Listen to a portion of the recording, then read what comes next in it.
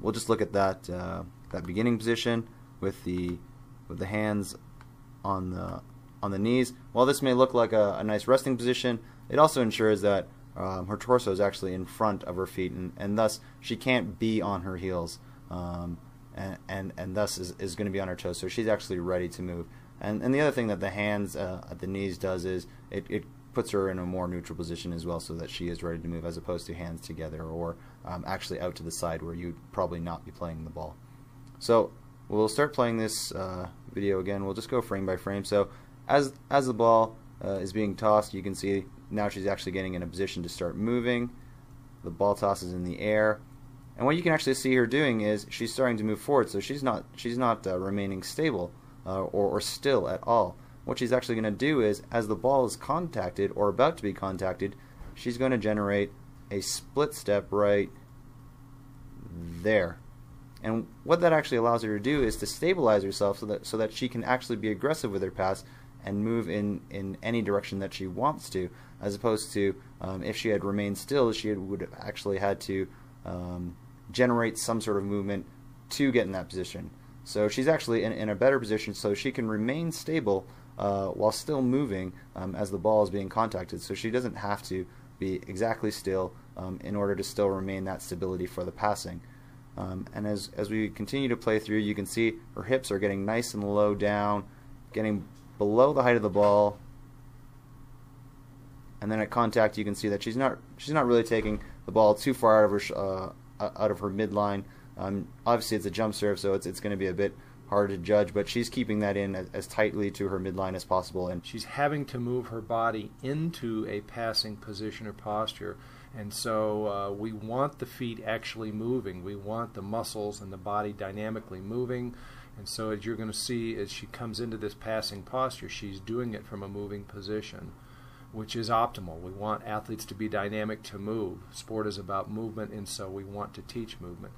As she comes into that posture, then, that position, her feet are moving, and she's going to basically spread her legs, get into a wide base so she can be very stable, very balanced. And as you see that happening, you're going to see her hips lower, or what we call lower and load.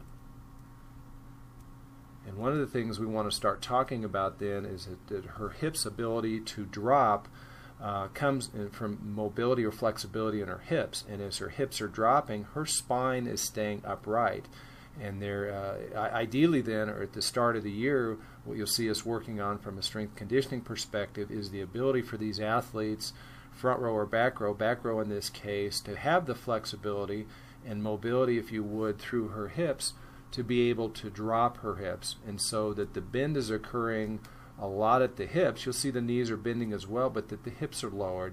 And as the hips are lowered, her spine and chest are not dropping, right? That we have what we call stability, the ability for her to maintain her spine and spine position with her chest up to be able to see the ball and address the ball, contact the ball, pass the ball, without her lower back rounding and arching forward. So it becomes very important that she has the ability, the flexibility in her hips, to drop her hips down and have the strength and stability through her lumbar spine, her lower back, if you would, to be able to drop down into that position and be stable, be coordinated there. Again, if I pause it right now, one subtle thing that she does is she actually takes a step backwards first. So she may end up actually in the same spot where she was just standing, but by taking that one step backwards, it allows her again, as the hitter is going up for contact, to again jump forward, take a split step, and be aggressive again with her pass. And you can see how far down she is with her hips. She's nice and low, and she's able to get underneath the ball and then relax with the arms to take the energy off the ball. But you can see in that position right there, good solid platform, hips are low underneath the ball, leading to another successful dig. Once again, we're going to see the same thing. We see her first, her feet moving from a dynamic movement down into this wider position. And what we start to watch now is we can look at her lower body, her hips and legs, and the angle with her upper body is about a 90-degree angle.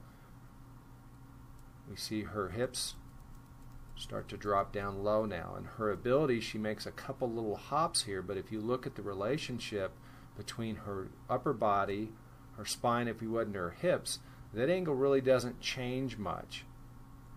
She's able to move and hop forward, and that angle between her hips and upper body remain pretty constant.